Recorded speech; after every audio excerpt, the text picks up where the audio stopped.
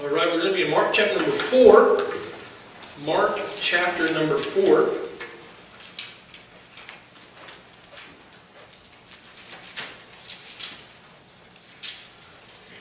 Mark chapter number 4 will be in verses 21 through 34. We're going to see some parables that Jesus gives. Last week, we talked about the parable of the soil. And we talked about the 4 different types of soil. There was the soil where the seed fell by the wayside, the hard soil, the soil that the seed could not go into because the ground was too hard. And remember, the seed is the Word of God, and the soil is our hearts, and what the Word of God is going to do inside of us, and how we react to the seed, the Bible being planted where we are. And so we saw the soil that was sown, and we saw the soil by the wayside, and we saw the rocky soil, the soil where the seed could get down a little bit, but it could never get rooted. And so when the sun came out, what happened is that the plant withered away because it wasn't deep enough, it wasn't rooted enough, and it died. And then we think about the seed that fell on the thorny ground. It grew up a little bit, but then it was strangled out. It was choked out by the thorns. And how in our life, when we allow things to get inside of our life and we lose focus on the Word of God, and we allow the things of the world to choke out the Word of God inside of us dies. And then we talk about the seed that fell on good ground, the ground that was prepared for the seed. And we talked about how our life needs to be prepared to hear from God. And we should pray that God would open up our eyes that we may behold the wondrous things of the law. Right? And so we should pray that God would open our minds and our hearts to hear from Him. And so this week we're going to transition to another parable. And there are a couple more parables about seeds being sown and plants growing up. But the first one is about light. And it's about light and about how we should use our light for good. Let's read in verse number 21. It says, "And He said unto them," remember Jesus, when He came to these parables, He asked a lot of questions. And a lot of the questions weren't questions to be answered, right? They were rhetorical questions. He would ask them questions that they knew the answer to, and the question was so silly that it shouldn't even have had to have been asked. And so Jesus said, "Is a candle brought to be put under a bushel, or under a bed, and not to be set on a candlestick? For there is nothing hid which shall not be manifested, neither was anything kept secret, but that it should come abroad. If any man have ears, let him hear." And He said to them, "Take heed what ye hear. With what measure ye mete, it shall be measured to you. And unto you that hear shall more be given. And he that hath, to him shall be given, and he that hath not, from him shall be taken even that which he hath. And He said, So is the kingdom of God, as if a man should cast seed into the ground, and should sleep and rise night and day, and the seed should spring and grow up, he knoweth not how. For the earth bringeth forth fruit of herself, first the blade, then the ear, and that the full corn, after that the full corn in the ear. But when the fruit is brought forth, immediately he putteth it in the sickle, because the harvest is come." Verse number 30 says, "And He said, Whereunto shall we liken the kingdom of God, or with what comparison shall we compare it? It is like a grain of mustard seed, which when it is sown in the earth, it is less than all the seeds that be in the earth. But when it is sown, it groweth up, and becometh greater than all herb, and shooteth out great branches, so that the fowls of the air may lodge under the shadow of it. And with many such parables He spake He the word unto them, as they were able to hear it. But without a parable spake He not unto them. And when they were alone, He expounded all things to His disciples." Let's pray. Heavenly Father, God, thank You for Your word. God, help us this morning as we study this passage of Scripture. God, just bring what You would have us to get out of it to our minds and to our hearts. God, just pray for Miss Jamie as she teaches. In Jesus' name pray. Amen. All right, when we think about the parables that Jesus is giving here, He starts out and He asks them a simple, if we were to take all the words that He spoke and sum them up in 3 words, it's, where's your light? Where's your light? Oh, in those days, when we think about the parables, it's important that we put ourselves in the feet of those and in the shoes of those people who are receiving the parable. Right? Because if we were to talk about a candlestick in the 21st century, none of us use candlesticks to light our house anymore, right? We use them in an emergency, maybe, like the power goes out or the electric is cut off or whatever that looks like. But none of us go into our house every night when it gets dark and light a candle so that we can see. But these people, the first century people that Jesus is talking to, when they lit a candle, they had to place it in the strategic area of the house so that they could see what's going on around them.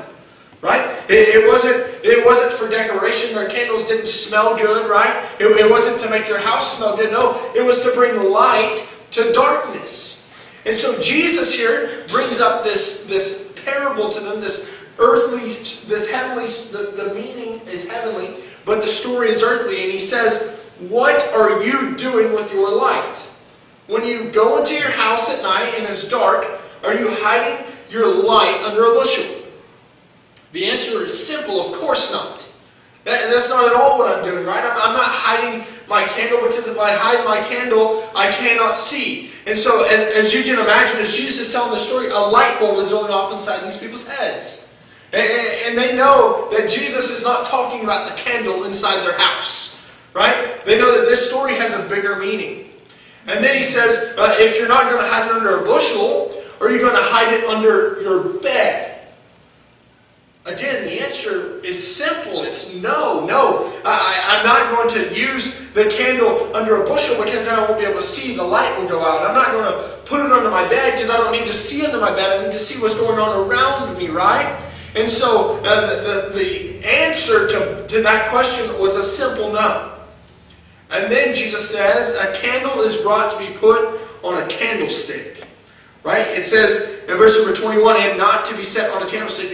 Is a candle not to be set on a candlestick? What does that mean? That means the candlestick is the church. The candlestick is the church. If you remember in Revelation chapter number 2 and chapter number 3, it talks about the candlestick, doesn't it? And the candlestick holds the light. What is the light? The light is Jesus. The light is the message of the gospel. So Jesus here is asking, he says, I've given you the gospel, I've given you the message. What are you doing with the message? What are you doing with it? Are you taking it home and are you putting it under a bushel? Are you taking it home and hiding it under the bed? No, that's not why I gave it to you. I gave it to you so that you could tell others about it. What does light do? Light dissipates darkness. Light, it destroys darkness. If we were to turn out every light in this building, cover up the windows with black paper, and make sure that the foyer, all the windows were covered as well, and if we were to light one candle, we could pretty much light up a whole room.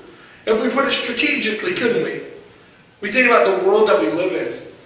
The world we live in is a dark world. It's full of darkness. Jesus came to dissipate the darkness. He came to shed light. He said, I am the light of the world. And in John chapter number 1, it says that Jesus was the life of men, and that life was the light of men. And Jesus is the life, and the life was the light. And so by Jesus being the light of the world, He's made us the light of the world. We are not the light, but we are bearers of the light. Right? And none of us are the light, and so it's never been about us. It's all about Jesus. The point of the light is found in verse number 22. Look at verse 22. It says, for there is nothing hid which shall not be manifested, neither was anything kept secret, but it should come abroad. The point of the light is to expose darkness. The point of the light was to shed light on the things that were going on in the world that were not right.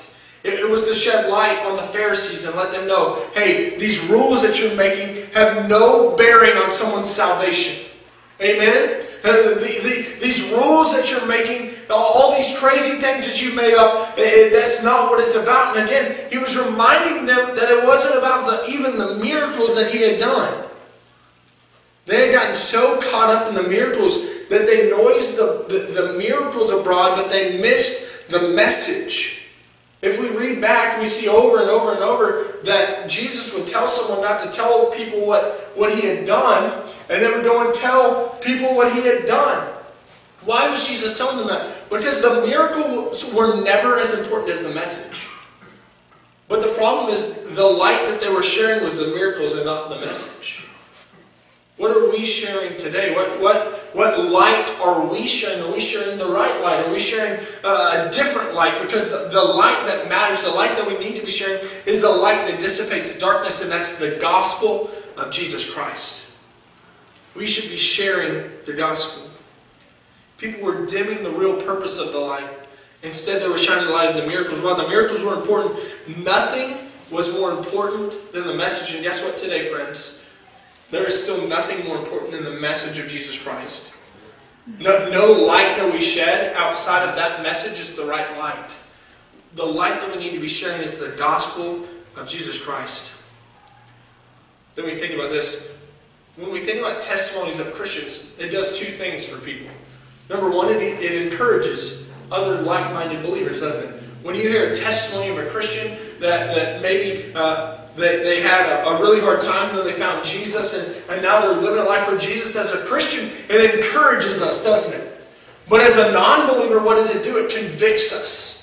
It convicts us that we know what we need to be doing, but we're not doing it. And so when Jesus says in verse number 22, "For there is nothing hid which shall not be manifested or made known, neither was anything kept secret, but that it should come abroad." And he's saying that, hey, there's going to be some people who are encouraged by your testimony. There's going to be some people who are mad and hurt from your testimony. But it's not you, it's the message they're mad at. Right? That no one ever has really hated their Christian. No, they've hated the message that they teach. And Jesus says, just remember that I have been hated also. I was hated long before you were hated. And so we must let the light shine no matter what we're going through. What does this mean for us?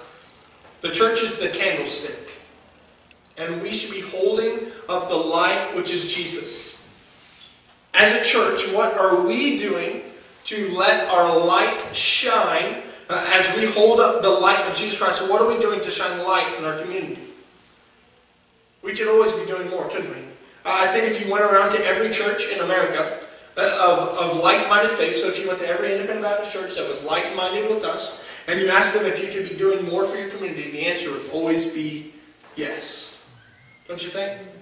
So what can we do as a church that can hold up the light of Jesus Christ in our community so that when people see us, they don't see Washington Street Baptist Church. No, they see Jesus high and lifted up. I like what someone said, and I've already said this, but we are the light. We are not the light. Jesus is the source of the light. We are just the light bulb. Right? We're plugged into the source. The light shines through us. You know, as a kid, I grew up singing the song, and I'm sure a lot of us in here did. "This little light of mine, I'm going to let it shine." We'd sing that for days, right? And then we get to the second verse. "Hide it under a bushel." No! I'm going to let it shine. And that, just as the children's song was relevant back then, it's still relevant today. Are we hiding our candle under a bushel? Or are we letting it shine so that the world can see? Because we know that light dissipates darkness, and the world is full of darkness. What are we doing to shine our light? Then we see in verses 23 through 25, we see the golden rule explained. So Jesus goes from talking about the light, right? And so we are the light, and we should be reflecting the light, and the light should be shining in our community. And then he goes on to talk about the golden rule. He says in verse number 23, "If any man have ears to hear, let him hear." He's telling them, hey, listen up, don't miss this. And he's saying that about both parables right here, right? So he's talking about the light parable, and he's also talking about the golden rule parable. In verse number 24 it says, "And he said unto them, Take heed what ye hear." So he's saying again, listen up. Get ready, I'm going to tell you something else. Take heed what you hear, understand what you hear. "With what measure ye meet, it should be measured to you." When we think about that meet, it means it's like a judgment. What measure ye judge, or what standard you're living against is the standard you're going to be judged against. And so we think about the Pharisees. The Pharisees took the 613 laws and made it 6,113 laws, didn't they? And so, and that's a little bit of an exaggeration, but they made a lot more laws than there were. And so, when Jesus said, here's the standard that you want other people to live in, is the standard you're going to be judged according to. Right? So, if you want to be treated well, you should treat others well. Right? What does the golden rule say? It says, do unto others, or it says, do unto others or treat others the way that you want to be treated. Isn't that the golden rule? And so it doesn't say treat others the way that you have been treated, because if that happened, the world would be full of mean people, right? But it says to treat others the way that you want to be treated. And so Jesus here is saying, hey, I know that you have these standards. I know that you're judging people against these standards, but that same standard that you want other people to live up to, you need to live up to, or you need to get rid of it. The standard is not the laws. The standard is not the extra rules. No, the standard is Jesus Christ. And Jesus Christ, guess what? Jesus Christ shows grace. He shows love. He shows favor, doesn't he? And so, if we want to live a life that's living the life of Christ, if we want to live like Jesus, we must show the same grace that He showed to us. Right? The world is full of mean people. Christians should be the nicest people out there. Right? When people see Christians, they shouldn't go, man, that guy's mean. No, they should go, wow, there's something different about that guy. He's so nice to me. Even when I've been mean to him, he has been so nice to me. We think about Jesus. Jesus was the greatest example of this. Think about as Jesus is hanging on the cross, and we're going to dive deeper into this a little bit in a couple weeks, but as Jesus is hanging there on the cross, he's getting beaten. He has a crown of thorns on his head. He has nails in his hands, right? He asks for something to drink and they give him vinegar. And so he has just been beaten and tortured and destroyed for a whole day. And what does he say? Father, forgive them. They know not what they do. Think about that. Oftentimes we get mad because someone stole our parking spot. Or someone stole our church pew, right? Maybe not here, but a lot of churches, you go and you can see people and they're like, man, that guy's in my seat. We get mad over that, but Jesus, as he's hanging on the cross, says, Father, forgive them. They know not what they do. We should live a life like Jesus. The parable goes on to say that if they're taking care of what God has given them, they will get more. But if we don't take care of what God has given us, it will be taken away from us. And I think this can go back to the light a little bit, doesn't it? And God has given us all the light. And if we're not going to use the light, He's going to take the light away. We need to be sharing the light of Jesus. And not only that, we should be acting like Jesus. Jesus is the greatest standard. Jesus is the only standard. The point of this parable is to respond to the things that God has given you. If God has given you grace, show grace. If God has given you love, show love. If God has given you favor, show favor.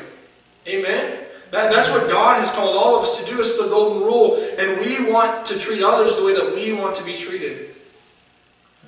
Then verses 26 through 29, the summary of it would be, you sow, God grows. And how many of us have ever planted a garden?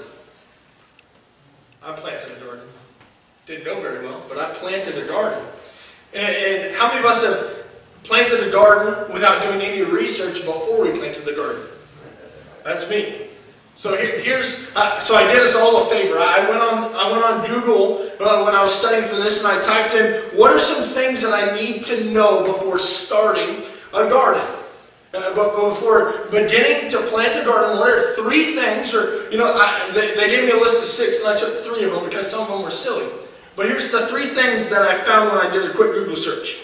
Number 1, the soil is just as important as the plants that you plant.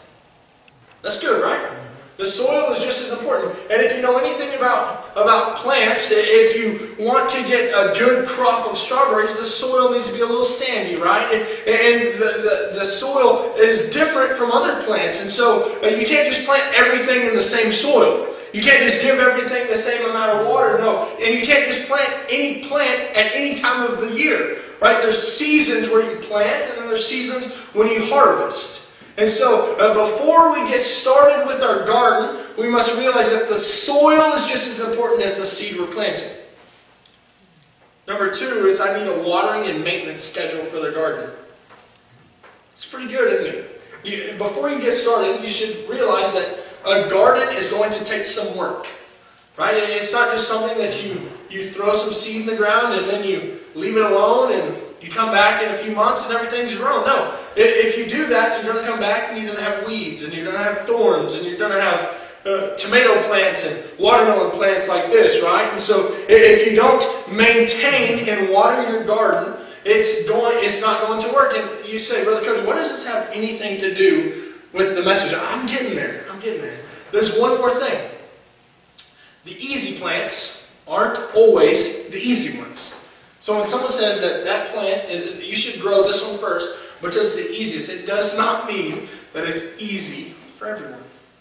Okay, so Brother Cody, what do those 3 things have to do with this story? Number 1, the soil is just as important as the seed. If the soil is not prepared for the Word of God, it's not going to grow. Right? If the soil isn't prepared for the Word of God, if it isn't cultivated, if it isn't weeded, if it isn't prepared for the seed, it's not going to grow. Then what is the watering and maintenance schedule for? The Christian life needs watering. It needs weeding, doesn't it? It needs water and it needs maintenance. Our Christian life needs water and maintenance. It does, and we say, oh, that makes no sense. No, it makes a lot of sense, because if we just plant a seed and we never water it, it's not going to grow, it's going to die. You ever been out in the Texas heat and you hadn't had any water? Think about a plant. But think about our Christian life. We are surrounded by darkness all day. We're surrounded by things that steal life more than they give life. And then if we never reach out and read the Word of God and water the soil, water the seed, it's not going to grow. And if we allow weeds, if we allow distractions to come into our life and to distract us from the Word of God, we will not grow. We'll be choked out. We'll be stuck drinking milk for the rest of our life and never getting to the meat of the Word. When we think about this, the easy plants aren't always the easy ones. The Christian life is not easy. Just because someone says it's easy does not mean it's easy. And it can be easier for other people than it is for others, right? It's different for everyone. But the thing is, it takes work, it takes maintenance, it takes water, it takes the right type of soil. So we need to allow ourselves to be here and hear from God. Here we know that the parable is talking about the kingdom of God. It's talking about the kingdom of God. It's talking about the growth of the kingdom. Just as none of us have power to make our gardens grow, right? We can't just go out there and be like abracadabra, grow. No, none of us have that. None of us have that power. And just as the sower here, he goes out and the seed grows and he doesn't know anything about it, right? He's not a scientist who goes out and studies the seed. No, he knows what needs to happen. He knows how to prepare the soil. He knows how to water the soil. He knows how to maintain the ground. But he does not know how the soil grows. You know who grows the seed? God. It's not about us. We think about our church. We can do all we can, all we want to muster up church growth. But at the end of the day, if we are the ones that are doing it, it doesn't matter. Because the weeds are going to come in, right? And they're going to choke out people, and they're going to destroy people. No, but if we allow God to do the growing, and we cultivate the soil, and we prepare the way, we preach the gospel every week, we go and tell others about Jesus, and we live a Christian, not a Christian life, live the Christian life, God will give the increase. I truly believe that. I believe that if we do what God has asked us to do and we prepare the soil, God is going to provide the growth. Just because we don't see results right away doesn't mean we quit planting seeds. That's hard for all of us, isn't it? I don't know about you, but I'm that guy, like if I go on a diet and if I go on the scale after day 1 of the diet and I don't see any results, I'm like, man, this thing doesn't work. I hate this diet. I'm starving to death, and I have not seen 1 ounce taken off. But the thing is, in the Christian life, it's the same way. We might go years without seeing someone. We might go months. We might go days. But God is going to give the increase. But we can never stop planting the seed. Right? As Christians, we should be thankful when we see the kingdom growing. We think about the original disciples that were hearing Jesus with this. There was just a few, right? And then by the time John died, there was thousands, right? Maybe tens of thousands, hundreds of thousands of believers that were alive at that time. Think about how many more are alive today. Well, the kingdom didn't grow overnight. It took time. And just as the kingdom doesn't grow overnight, and we know that the church is not the kingdom of God, right? The kingdom of God is different than the church. The kingdom of God is made up of saved people. And so we know that the church is separate assemblies. And so just as this applies to the kingdom, I think it can apply to our church as well. We have to be faithful with the planting. We have to be faithful with the cultivating. We have to be faithful with the weeding. We have to be faithful with the watering. But God is going to be faithful with the growing. That's what God has called all of us to do. As long as God gives us breath in our lungs, we should be kingdom-minded. We should be thinking about the kingdom. Notice verse number 28, it says, "The earth bringeth forth the fruit of herself." There was nothing the farmer could do except try to make the conditions right for growth. There's a process that happens. Look, the seed was planted.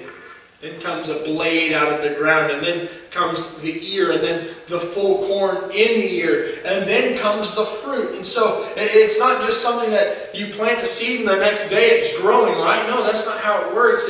It's a process. And so what is the point of this parable? The point is we must share the good news of Jesus with others, but only God can make it grow in their life. Just as we have no idea what happens under the soil that causes a plant to grow, we don't know how God grows the kingdom, but understand that the conditions that are needed are, we need to preach and share the gospel. You say, "Oh, well, I'm not a preacher." No, we're all preachers. We're all called to preach, to share the gospel, to proclaim the gospel of Jesus Christ. We preach and share the gospel, but God does the work inside of that person. Let me think about this mustard seed parable. The mustard seed. It says, in verse number 30, it says, "Whereunto shall we liken the kingdom of God, or with what comparison shall we compare it?" He's saying, hey, so I just explained it pretty good back here with the corn analogy, right?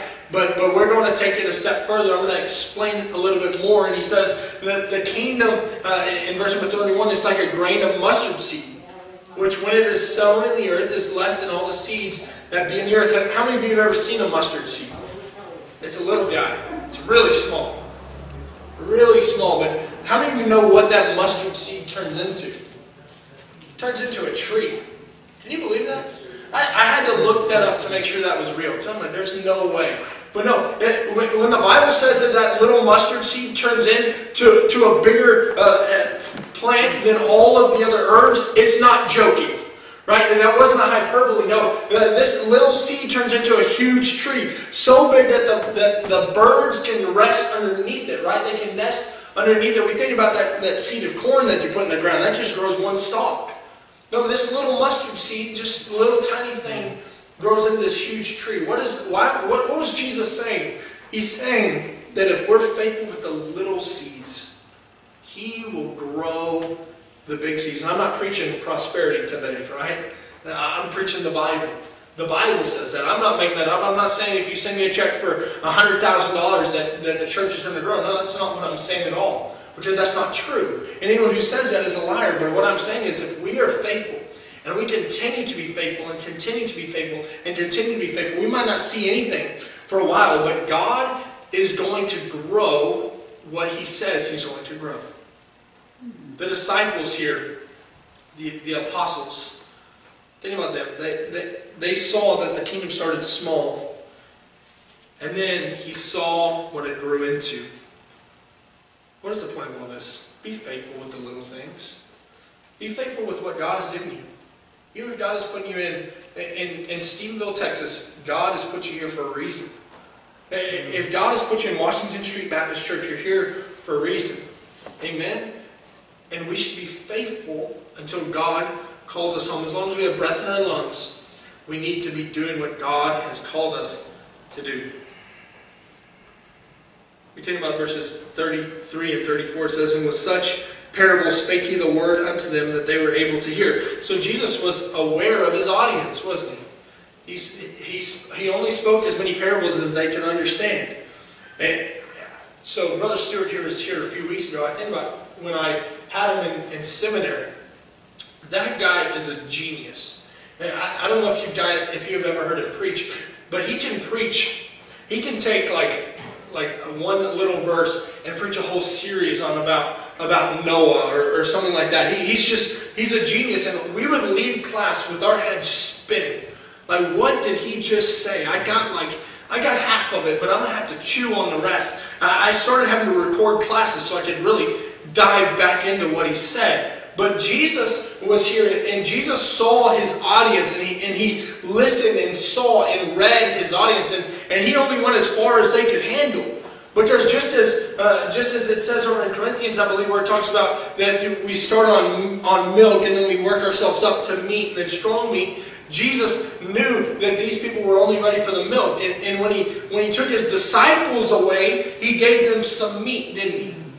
And so we must be the same. Jesus was aware of the capacity of the hearer. When Jesus spoke publicly, he spoke on the level of his audience, but when he got his disciples alone, he expounded on the things that he taught in public. In conclusion this morning, we think about this. Jesus spoke in parables to his audience to teach a heavenly truth with an earthly story. He reminded us that the church is the candlestick that holds up the light, which is Jesus. And we should hold up the light so that others can see. He also reminded us that we plant the seed and he grows the seed. But what we should do is remain faithful and make sure the conditions are right for growth. And God will provide the increase. Let's pray.